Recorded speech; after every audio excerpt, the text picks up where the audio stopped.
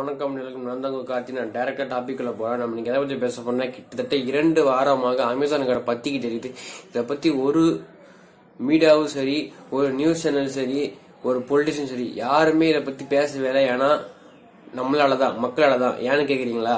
இது கேவலம் ஒரு கார்டு பத்தி எரியறதுக்காக நம்ம நியூஸ் சேனல்ல போட்டா யாரு பார்க்க போறா அப்படின்ட்டு ஒரு கேவலமான புத்தி. அது யாராலதான்? நம்மளாலதான்.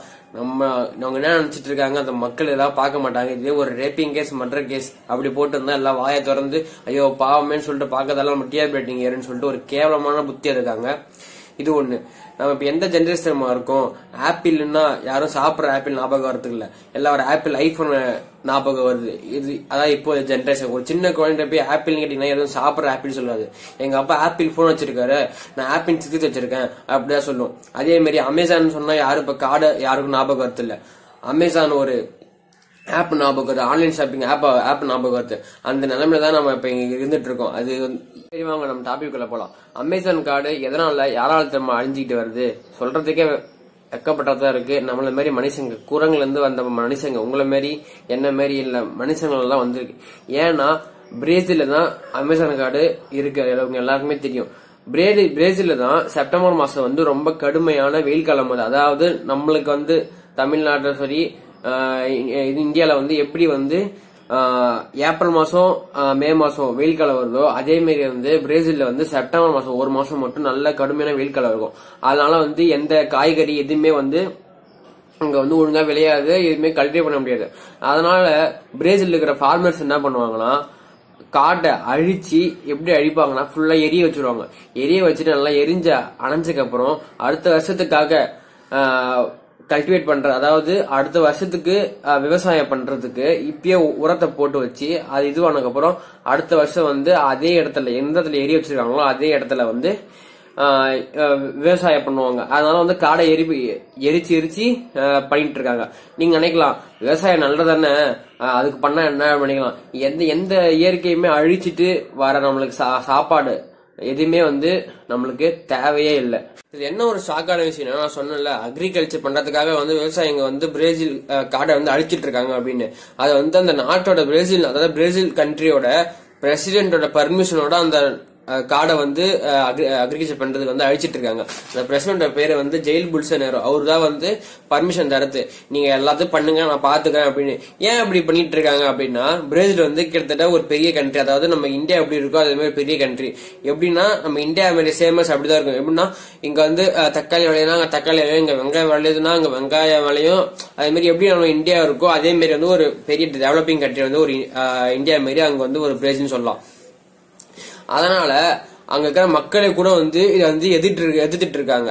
ஏன் இப்படி காடு அழிக்கணும் அப்படின்னு. அங்க வந்து யாருமே அங்க சப்போர்ட் பண்ணல அவருக்கு, சில பேரை தவிர. யாருன்னா பொலிட்டிஷியன்ஸ், அப்புறம் வந்து அங்க இருக்கிற கார்பரேட் கம்பெனி மட்டும்தான் அவருக்கு வந்து சப்போர்ட் பண்ணிட்டு இருக்காங்க.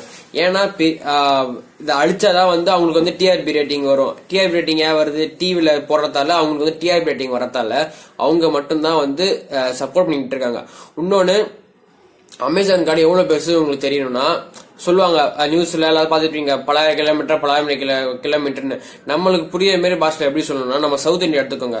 நடுவில் சென்னை, கோயம்புத்தூர், பெங்களூர் எதுவுமே இல்லாம சவுத் இந்தியா தான் ஃபுல்லா பிளாட் போட்டிருப்பாங்களா, அதே மாதிரி ஃபுல்லா பில்டிங் மாதிரி எதுவுமே இல்லாம ஃபுல்லா பிளாட்டா எத்தனை கிலோமீட்டர் பெருசு இருக்கோ சவுத் இந்தியா இருக்குமோ அந்த அளவுக்கு வந்து அமேசான் கார்டு அதை அழிக்கிறதுக்கு வந்து திட்டம் போட்டுட்டு இருக்காங்க அந்த பிரேசில் நாடு.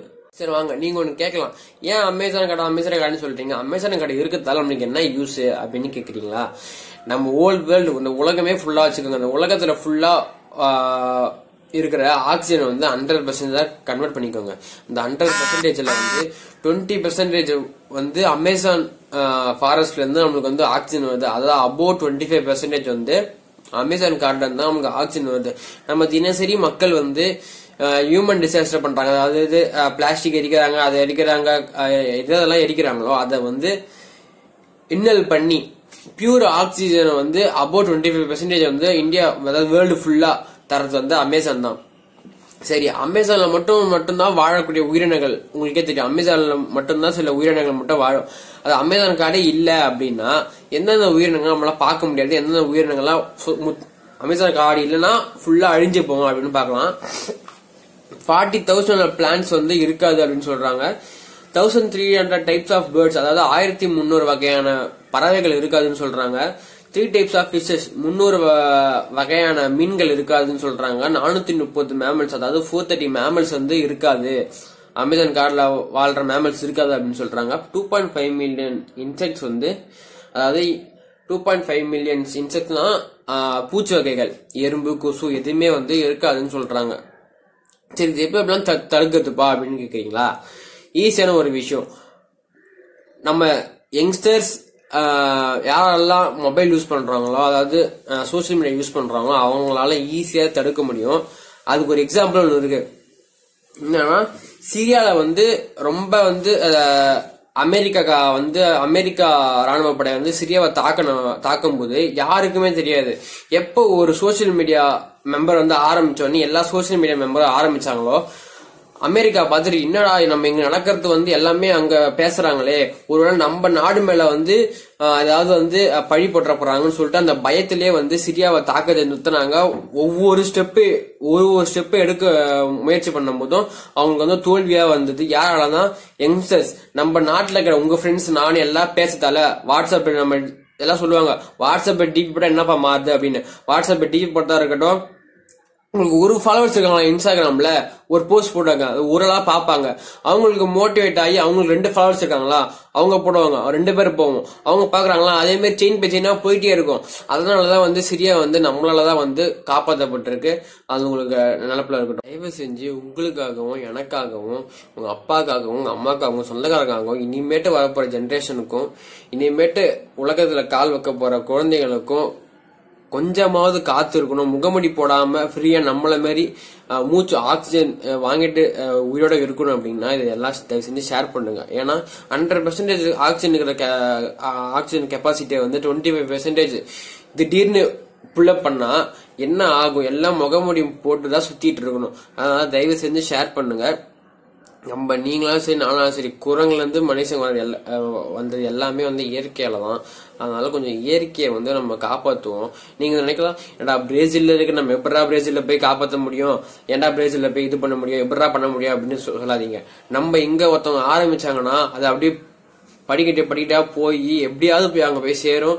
அந்த கவர்மெண்ட்டுக்கு எப்படியாவது பயம் வரும். அதனால தயவு செஞ்சு கொஞ்சமாவது வந்து இதை கொஞ்சம் எடுத்துக்கிட்டு, இப்ப நம்ம வாழ்ந்துடலாம், என்னடா அது உடனே அங்க அமேசான் காடு அழிஞ்சிச்சுன்னா உடனே நம்மளுக்கு வந்து எதுவுமே காமிக்காது, டிசாஸ்டர் எதுவுமே ஆகாது. அது உண்மைதான், நம்மளுக்கு எதுவும் ஆகாது. உங்களோட பசங்க, அந்த பசங்களோட குழந்தைங்க எல்லாம் வாழணும்ல. அதனால தயவு செஞ்சு இதை வந்து ஷேர் பண்ணுங்க. மரத்தை வளர்ப்போம், தண்ணீரை சேமிப்போம், காடை காப்பாற்றுவோம், உலகை மதிப்போம். Save tree, save water, save forest and save the world. Jai Hind. தயவு செஞ்சு நம்மளுக்காக, உங்களுக்காக, எல்லாருக்காகவும் இந்த விஷயத்தை ஷேர் பண்ணுங்க. உங்களிடமிருந்து விடைபெறுவது உங்களால் நான், கார்த்திக்.